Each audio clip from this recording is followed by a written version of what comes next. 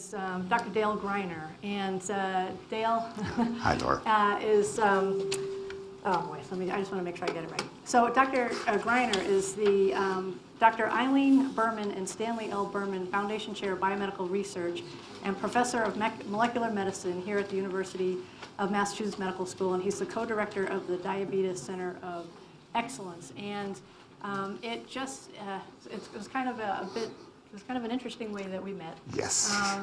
Dr. Greiner received an endowed chair from a former patient who had appendix cancer and unfortunately passed away. And he called me up and he said, could you tell me a little bit about your patient? He had to accept this award and he wanted to make some comments, and I said, I would love to. So we went over and we just had a great talk about the patient and about appendix cancer and the possibilities. And from there, this whole research group has just grown thanks to Dale, because I definitely couldn't do it on my own, and it's just been a wonderful opportunity to work with him and these other scientists and really get the ball rolling here at UMass. And so he's going to tell you about our Avatar program. If you were here last year, he introduced it, and he's going to give an update on all the work that's happened. So. Thanks, Laura. That's a tough person to follow. I hope you guys all know this. I mean, Laura is just an extraordinary individual here, and a lot of you know her, and it's been a privilege to be around and working with her over the last couple of years. So what I'm going to talk about, you heard Giles this morning, and Giles is actually the leader of this effort, and I'm lucky enough to be helping him along with it. But he is the interim director of the Cancer Center. He's the director of the Avatar Cancer Institute. And if you notice, the patient is at the top of this, and we're trying to merge the clinical care, the basic research, and translational research into a focused group to be able to start attacking the problem, because we don't think any one group by themselves are going to be able to do this. So what is this UMass Cancer Avatar Institute? First and foremost, it involves what we call cancer focus teams, and I'll tell you a little bit more about that in a minute. But it involves clinicians, clinical pathologists, and basic researchers meeting together on particular focused groups, and I will go into the appendiceal cancer group here in a minute, because we think it takes a clinical perspective, the clinical pathology perspective, and insights from the basic research to be able to come together, talk to each other, and attack the problem. And this is not something that's happened traditionally here on campus. And I think Giles, as Dr. Whalen, has put together a very novel concept to push this forward. There's a couple resources involved with that. One is the tumor bank, where the clinical specimens can be obtained and used in research. One is this humanized mouse core, and I'll give you a little bit more about what that means, which is directed by me and another colleague, Michael Brehm. And clinical pathology, which is headed by Dr. Bruce Woda, is a critical component of being able to understand what we're doing on both the clinical and the research side. So what is a cancer center focus group? What we've done, or what Giles has done on campus, is put together a number of tumor-focused groups comprised of this clinical faculty, the clinical pathology, and the basic scientists. And appendiceal cancer, which is headed by Dr. Lambert, was the very first one that was put together. Has been meeting regularly about once every 4 or 5 weeks for the last year or so.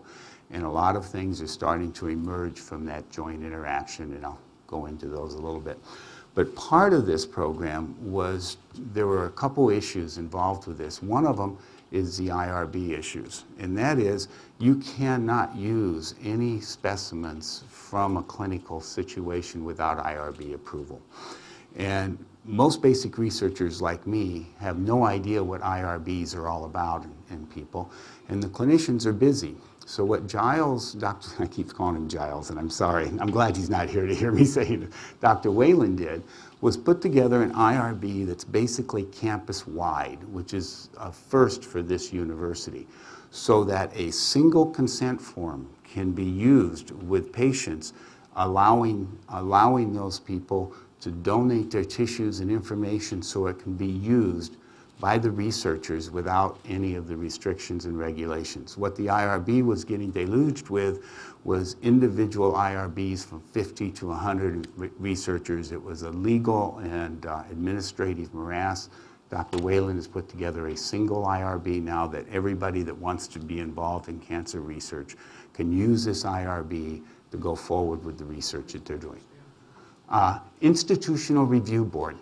It's a bunch of MDs and ethicists and administrators that sit around, and for anything involving human subjects, it has to be approved by this Institutional Review Board.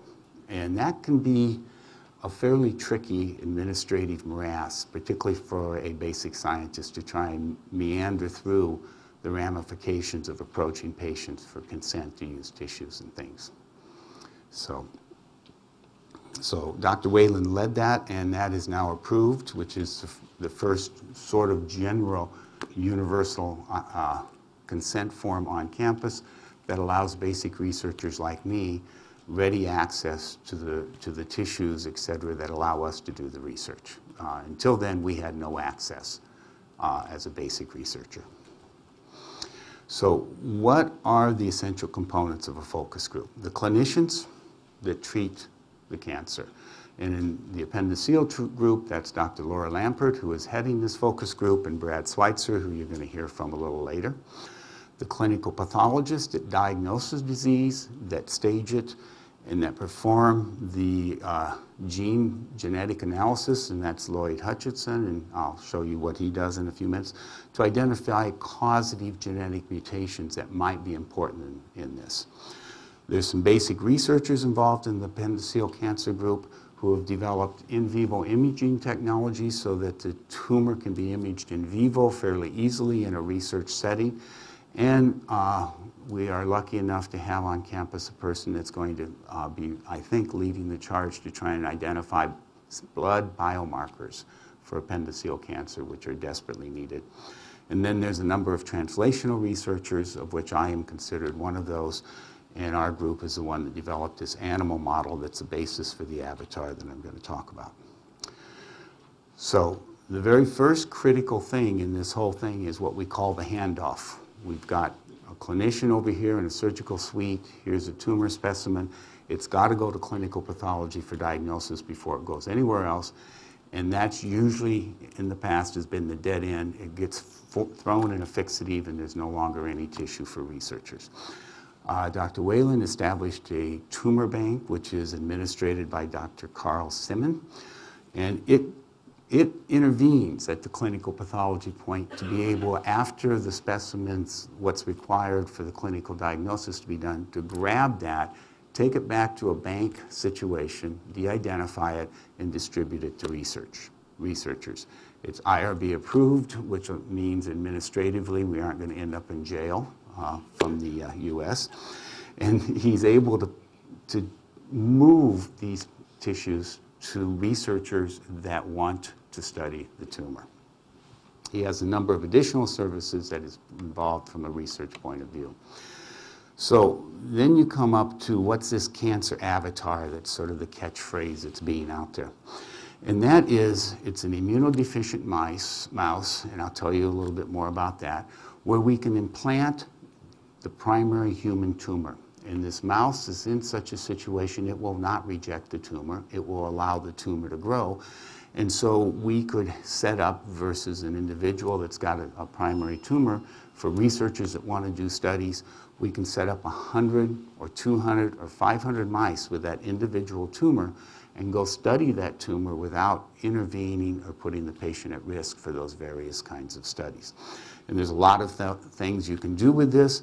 You can look at the cancer, how robust, how rapidly the cancer grows. There's such a thing called a stem cell, that if you can identify the stem cell and kill it, you're going to prevent reoccurrence. You can use it as a platform for testing drugs on the tumor that you actually have. You can use it as a model to study metastases or other forms of therapy. In other words, where we hope to be in the future is to be able to use this to guide the clinical approach of how to attack your tumor. How did this mouse, called the NSG mouse, come about? It's sort of the history of my research in science, and if you can see I have a little gray hair here, people used to put tumors into mice in the 1960s called the nude mouse. It had no hair. This also had a slightly deficient immune system. It was able to grow a few tumors. In 1983, there was a mutation called the severe combined immunodeficiency mutation, and that's called the SCID. And that allowed a better depletion of the immune system of the mouse, and you could grow a few more tumors and cells in these mice. The next big step forward was in 1995 when a colleague of mine at the Jackson Lab and I published a little critter called the NOD SCID. And for the first time in history, you could now start growing most solid tumors, and you could start growing hematological tumors, lymphomas, leukemias, et cetera, that you couldn't grow in mice before. And these are human tumors. And that puttered along, wasn't greatest until 2005 we described or developed a mouse called the NOD SCID IL-2 receptor gamma chain knockout, which is easier to say NSG for what that is. And what made this NSG mouse so special? And again, a little bit of gray hair. I remember David the Bubble Boy. How many people here remember David the Bubble Boy? That is actually what's called an X-linked SCID mutation, X-linked severe combined immunodeficiency mutation. And it's that mutation that we put in the mouse that made this mouse able to accept essentially every primary human tumor we've put into the mice. It also allows us to put human immune systems in the mice.